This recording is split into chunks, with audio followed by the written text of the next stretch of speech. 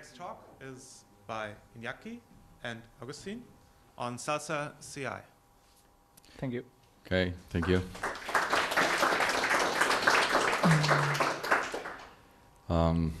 Hello, everyone. Hi. Well, just straight to the question. How long does it take you to realize that you have uploaded a broken package to the archive? Too long. Yeah, too long? Yeah, maybe minutes. If you get rejected for FPT master checks, like, I don't know, you are uploading with the wrong distribution, with the, I don't know, whatever the FPT master checks, but probably it's not a good idea to get rejected for that, but yeah, you get feedback faster. Maybe hours.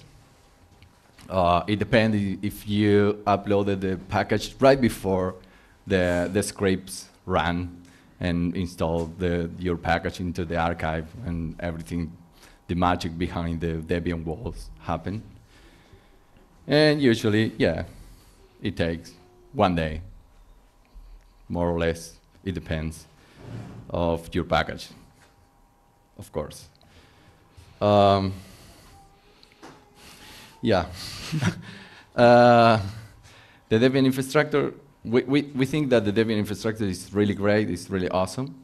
But first you need to upload your package and tag your package and tag your changes. And then to get, I don't know, some feedback from the changes that you did. The problem is that you, as Debian developer, you have to change the context to another package or maybe to your real life, whatever. And switching context is something expensive. And also, you have to have your own setup in your machine or your own infrastructure to test your package, to build your package. And just if you get some contribution, you have to take the patch, apply the patch on your machine, test it, and then do the upload to get the feedback from the Debian infrastructure. Well, just in my case, when I started in Debian, my first packages, before I uploaded, I don't know, I ran like a ton of tests.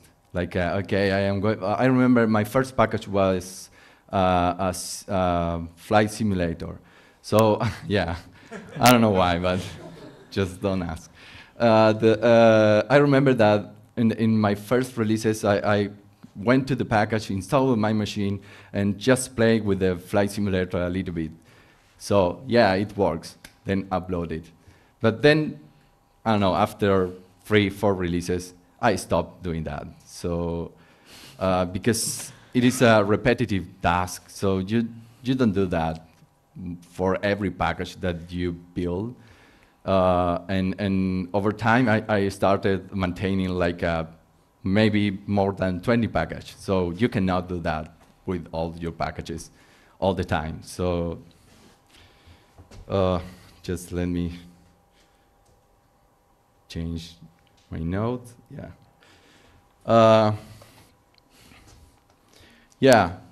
The idea is to, well, I want to feel that every time that I spend time for Debian, I want to make it worth it. I want to deliver some value to Debian. So, yeah, I don't want to wait for the other day to get the feedback. I want to, I don't know, feel like, okay, I did something for Debian, and I can just go to do something else. But I stopped working on Debian, and I realized that I added value to my contribution. So, yeah, I think well, we take the continuous integration from the internet. Actually, the GitLab page, they have a really good definition there. Continuous integration is the practice of building and testing each change automatically as early as possible.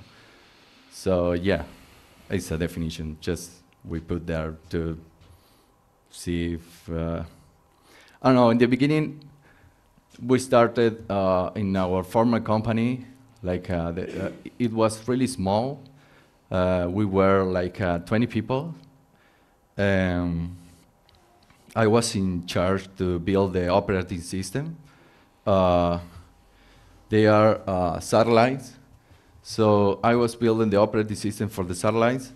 And every time that someone needs to do a release, I was building the root file system on my machine. So it was totally chaotic. The company started growing and growing. And in the beginning, we were 20 people, and then 1 year later, we were like 100 or so. I don't remember. And yeah, I did all the tests before the satellite launch. And it was awesome for the first satellite, but then we started sending more satellites, and it wasn't fun, and the responsibility, it was really too much for me. And the contributions or the workflow between developers was really hard. I mean, I was in the middle. I was the man in the middle of the operating system and the releases. So,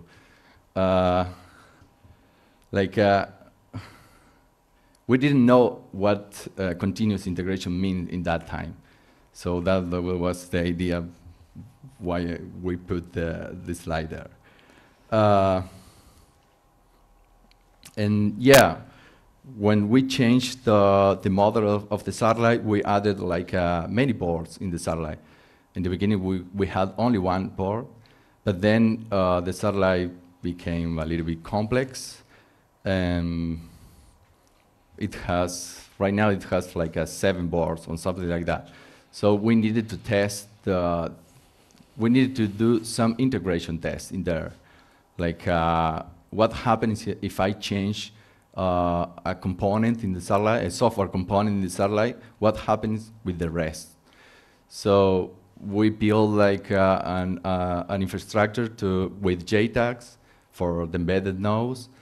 And every time that you push a change there, all the firmwares were built and were uploaded to the embedded node. The operating system was Debian, of course, so the Debian package was installed in the root file system, and then we ran like an integration test. In the beginning, it was just to see if everything was working, but yeah, at the end, it was something more thoughtful, more smart, I guess. And yeah, well, in that time we started using GitLab. So when Salsa was deployed in Debian, we thought, okay, we had like a lot of experience doing this. We walked the path through I don't know, we didn't know anything, and we had like a really great CI. Like everyone in the company trusts in the results. Every time that someone pushes a commit, they can see the feedback. They can see how the you set up the infrastructure. There is nothing behind your test or your commit and your test. You can see the logs, you can see the command executed there. So you can fix the test if the test is broken, but you can also fix your commit as well, for sure. Yeah, so we think that continuous integration adds a lot of value, like in Debian. It's, well, we are going to that. We are trying to go to that. Why? Because trusting in your CI pipeline make it really easier to get contributions from outside, not only from your core developers. Everyone can push a commit to your project, well, forking the project first, and they can see the result. If the commit breaks the package, if it depends on the test, of course, that you have in your package. but you have to make your pipeline solid or something that you want, you can trust, and then you can accept or take contributions really easily, just taking a look to the changes and accept the merge, because you trust in your test. Yeah, like I said before, the first patch that you get, okay, you take the patch and you see the patch, and, oh, awesome, thank you, I am going to test it, and you run, I don't know, a lot of tests in your machine and do, I don't know, whatever you need to make sure that your package is not broken. But then after a few years, you don't do that anymore. In my case, at least. I am talking about myself.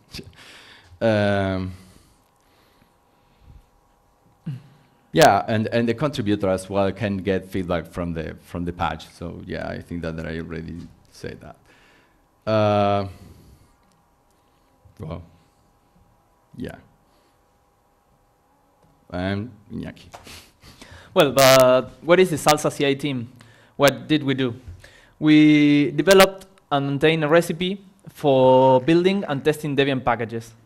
What we did, it's a recipe, just a file, which your project imports and allows it to build and test the package on a generic way. We try to do it compatible with most of the Debian packages and trying always to keep it dry and kiss. This is not hiding the magic. Everything is explicit. You can enter the definition. You can read what it does. And if you have a special case, for example, your package has different way of testing or something, it's really easy to modify that because the definition is really clean. Or we're trying to do as clean as it possible. What are our goals? Well, as Tim said, the first and main goal is to detect problems before the package gets to the archive. Our main goal is to have the same services Debian infrastructure provide us, but inside GitLab CI. Well, every time you push a change, we want all the current Debian tests that are run normally asynchronously on Debian infrastructure to be run on GitLab CI, and you can access the results, the log, on the shortest time possible. Also, having a reproducible environment to build and test your package. This way, the environment, the place where the tests and the builds are run, they are defined on our work. So anyone involved in the development of the project, I mean you, your contributors, the forks, can work on the same environment you do, with the same dependencies, with the same versions of everything. Also, everyone can see the recipe, as I said, but also the logs. So that's we think it's really important for the ramp up of the learning curve for the newcomers. If you have a package, I started a really short time ago. I don't have more than a year here. At first, it's a lot of black magic happening. You know, you run and you push, and things happen on the background. With this, we want to achieve having an explicit recipe on how the package is built and how the package is tested, and that people know that the developer uses the same recipe that you are using. And that's to generate a bit of confidence on the contributors. Well, but what is the pipeline? This is what the pipeline looks like on Debian. It's quite wide here. But here we can see two stages. The stage on the right, it's the build. We are now building with the Git build package. Right now, it's the only build method we have, but we would like to have more, so contributions are welcome. Once the package is built on the first stage, all the files that result from that build are passed to the next stage, where 5 tests are run in parallel. We are running auto-package tests. That is the same that ci.debian.net runs, which is a framework to run the package tests. Also, well, BLHC, it's build log hardener checks with checks for hardened flags, also run by Debian. Lintian, the Lintian checks, and reproducibility, which now we're using reprotest. That it's the only thing that it's not the same as Debian infrastructure does, because reproducibility is tested with different hardware and things. But we are working on that, and we would like to have the exact same things that Debian does. All this takes no more than 8 minutes for a regular Python package. It means that when you push, all this is run, and in less than 10 minutes, you can have the feedback you need to know if the package works or not. Even less if it fails the build or something before, but we think it's really, really fast. It's important to note that every job is run on a clean and reproducible environment, as I said previously, that has the minimum required dependencies. When you build the package, the build itself, it's done on an environment which only has the build dependencies of your package. It doesn't have anything else. So maybe if you forgot to add a build dependency that you happen to have because of the dependency of another thing, you will notice that kind of problems there. We would like to thank the Salsa admin job, because thanks to them, we are capable of run all this in parallel, because the infrastructure allows us to have a lot of runners at the same time. Well, but how do I make my package CI? That's simple. You only need to create a file, of course, under the Debian folder. We are using Salsa ci.yaml name, but that's just because it's not mandatory. Which the simplest definition is just to include those files. Those include the definition and implementation of all the jobs I showed before. This also, of course, can be modified. You can take a look at our README. You can modify each job, or you can only use some of the jobs. If you don't want everything to run, you can just select some of them. That's all. Well, it's a little. You need to change a little the configuration, as I said, because GitLab looks for this file on .gitlab.ci.yaml on the root of the project, and in Debian we need to put it under Debian, but we are trying to make that a default configuration somehow upstream. Our future plans. Well, we would like to build and test on multi-architectural. Right now we are only doing AMD 64 because that's what the runners are, but we would like to have more runners on different architectures. GitLab allows us to install a runner natively on an ARM board or something like that, so it would be possible. Also, we would like to test upstream changes in Debian. This means give upstream feedback about the package. If they make a change on upstream on GitHub, to have a way to trigger our pipeline, our building, and let them know if they broke or not the package. Everything is okay, or no, you broke Debian packaging, and someone receives a mail to have a feedback that we think upstream might like to know about the Debian packaging itself. Also, we're working on an idea to propose new releases automatically. This is when upstream has a new release. There's a new version on the repository you're watching.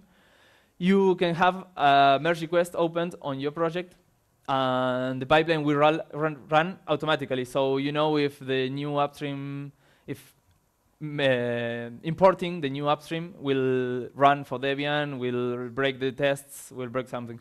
So as the pipeline runs for every commit, if we bring upstream changes, it will run against all your tests as you usually did, and you have at least you know if it breaks everything or doesn't. Also, we would like to increase coverage. Right now we have these 5 tests, but as Tim said, for example, we don't have the FTP checks right now, so we would like to have more tests and to increase the the things we can test on each commit. If you want to help, well, we need more use cases. Right now we have some packages running the pipeline, but we know most packages have some differences between them. So we would like everyone to let your package join the dark side. Right now we have more than 330 packages, which is important, but we would like everyone to use our pipeline. We also need to improve the documentation. If you take a look at our README, it's not the best thing. It's quite hard for someone who doesn't know about GitLab CI maybe to understand what you have to do. We're trying to work on that because it's really easy, but we are not good writers. So if anyone would like to at least to discover what Salsa CI means and document what they did to make it work, that would help a lot. We would like everyone involved on this project. Our idea is to help everyone, so it's not something from us. We would like you to bring your projects, and if something doesn't work for you, to propose a change, to report an issue. Well, I don't use GBP, I use another build method, so that's the feedback we want. This is our contributors so far. We have like 6 months, and many people got involved into making patches or issues. Or this is the people who has commit already. So we are really thankful to them. Well, I would like to do a small demo. How is this computer?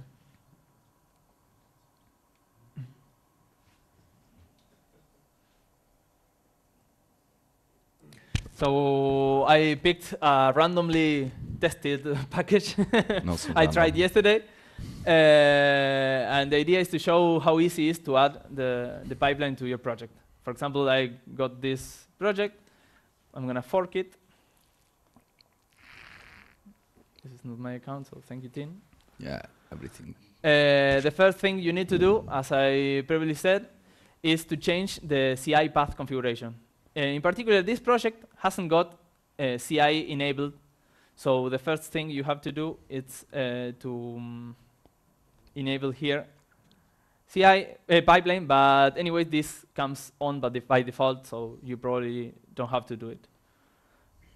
Then on the CI configuration, CI/CD.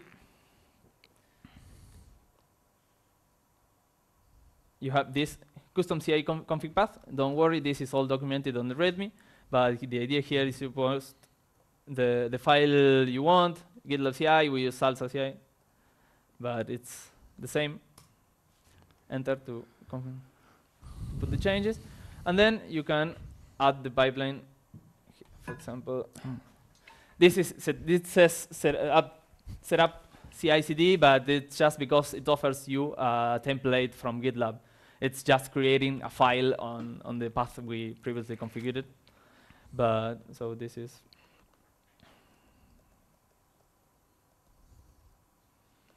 And what you have to do is put this, which is on the README. That's the text I put on the notes. And that's all. Commit. Oh, of course, not master. This is just a test. You can commit to any branch. One of the features it has that the pipeline is defined on the branch, not for the project. So different branches can have different pipelines. Everything is tracked on GitLab. So okay, I added this, and now you can go to here. This is CI/CD pipelines, and it's running. That's all. Every time you push a commit to this branch, will start running. It's running build. Whenever it's finished building, it will start testing the package just built. And this is what it looks when it builds. Okay, it's now spawning the runner, and then it starts to build. Where is the Control F2. Control? F2. F3. Sorry. No. Thank you. Questions? we would love to have a lot of questions. Yeah, we have time for quite some questions. So if you have questions, please line up at the microphone. Was that clear? I hope it doesn't. Have you thought out about scheduling the pipelines regularly over time? I was looking into it, and I think the only thing GitLab is allows you to do is to say, I want to run this once each month, and then it runs all jobs on the first of the month. Is there a way to spread it out somehow? You can configure on your project Manually. cron run jobs, Yeah. and you can run it whenever you want. I mean, you say once in a month, just because, but you can run it, I don't know, every hour or every day. It has the cron syntax, and you can. Okay, but I think then it's running in my account, so I'm getting the notifications. Yeah. Is there a way to get that to the team? No, I don't think so, because how GitLab handles it is that you are responsible for that, and it uses your account to trigger. So the pipeline has it's as if you triggered it, it has your permissions, your thing. You can create you can create a pipeline inside your project that triggers your pipeline with another user that has the team email, for example, with the user that has the just like a workaround. It's not the best, but Yeah, and but trigger the pipeline is just cool with the token, just with the proper token. So you can do that. Another question. So I have a question. So if I want to change something in this thing, do I have to copy paste the whole YAML from you and then change it? Or is there a way to override something? Or maybe you can show how that works. If I, for example, want to remove one of the tests in my project, how would that work? Oh, there it is. It's everything here, but you can, for example, here we have a different thing. We are running repro tests without diff scope because it needs a lot of RAM, and some big projects won't build because the runners have only 1 gigabyte of RAM. And that's how you change, for example, a test.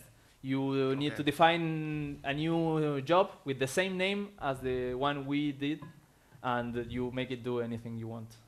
Perfect, thanks.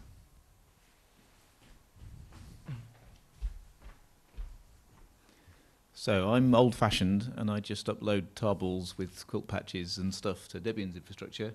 I don't really use Git if I can help it, and I don't have all my stuff in Salsa. But this sounds quite nice. So what's the easiest way to use this without having to use Git for everything? Or is that not really possible? I've got to get into this whole Git world and start building things with Git. And I don't really like it. I mean, I could. I've got a system and it works. But, you know, yeah. Can dgit do it for me? Because that sort of does things between one world and the other without me having to learn all that shit. Can you connect this to dgit's repository as well as Salsa's repository? Would that be a thing? Honestly, I don't know how dgit works, so No. but probably. But I think the point is that if you just upload things with dgit, it puts it in a Git repo somewhere as well. Yeah. Exactly, and then maybe the infrastructure could run on that repository too. Yeah. It's possible. Yeah. Oh well. Anyway, that's the view of the world from like old-fashioned people who haven't really done all this yet. Okay. Thank you. Fair There's enough. probably still quite a lot of us. I don't know. There's a comment from Andrew. I just wanted to comment on your suggestion to hooking onto the Git. Well, it sort of goes against the point of it, because the point of CI, at least as I see it, is to test your changes before they go to the archive, and in the Git you get things after. Well, in the process, as they're getting uploaded, they're getting pushed to the Git. So it's basically defies the point a bit. Well, it still provides some value, but much less value than it does when you actually use Salsa. Thank you.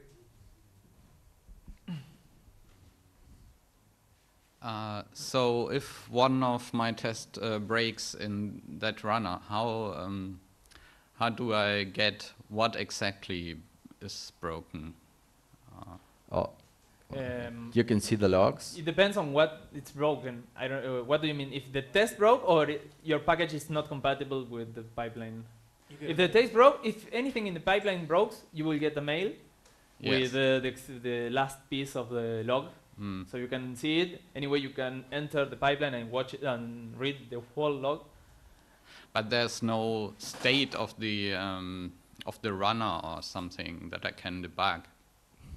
Oh no, there is a feature, but it is not enabled because the Salsa admins are waiting for GitLab.com enabled because it has some problems. But yeah, in the future you will be able to debug inside the runner. GitLab made a way for you to attach to the same environment that is running, so you can see what happened. But they didn't even enable it on GitLab.com, so Salsa admins are waiting. So there's a reason they didn't enable it. Okay, thanks. But we will probably have it soon. It will be really helpful. Thank you. Well, anyone else? More questions? We have still, please. Have time. So can you say a little bit more about your runner infrastructure? How do they look like? What do they consist? How do they scale? And maybe also how can you clone them? I mean, if you're not on Salsa directly, so we have a lot of downstream package work going on. So I could not imagine that we run the same thing for our downstream stuff in our infrastructure, of course, reusing the same thing that you are doing. Well, honestly, we are not the Salsa admins, but you can see the code. They are using Ansible, I guess. Okay, we are using what Salsa provides us. We don't have our custom runners. We are just using what Debian has, so anyone can use that. But you can do the same that he did on GitLab.com, and it will work fine. Okay. Or you can do that in your private instance, and it will work. You can register a runner, a Docker runner, and it would do everything just as we did. That's the main. Okay, so it's idea. Docker-based already. It's Docker. Yeah, it's Docker-based. Yeah. Good. Thank you. Welcome. Or container-based, because maybe the future is going to change. Yeah. Hey, so I have two things. I wanted to ask about your timeline for different architectures. For in my case, I use those two packages, your Salsa CI already. But the thing is, most of them, my package breaks are in architectures which are not AMD 64. So do you have like an idea when the Salsa will supply different architectures, or no, not an option at all? No, we would like to talk about that with people already, like Wookie or someone that already have experience adding coverage for different architectures, to see if we can get machines dedicated to GitLab, to Salsa. I guess so, like some architectures like which do not support like containers right now will probably not work, but ARM should work, I guess, with GitLab runners. That would be helpful. And then the other point was from your future prospects, with like pulling from upstream projects and testing it. In my experience, like even simple projects do have like issues with patches. Like if my local patches and my package is rebuilt, like all these patches need to be rebased on the newest changes, and I don't know how you intend to do that. Well, but usually you try to remove the patches from your package. So if upstream pushes commit and breaks your patches, you have to rebase them. Yeah, but I have like closer with okay. Especially like with packages like NetData, where we have like some ideas what default values should be, and they don't apply to Debian operating system. Then we have an issue that we have to supply patches, and that's why one of the points are like there needs to be like either like turn off like the patches for these upstream builds, or actually we can talk about that later. I guess. We should think about that. Yeah. Thank you.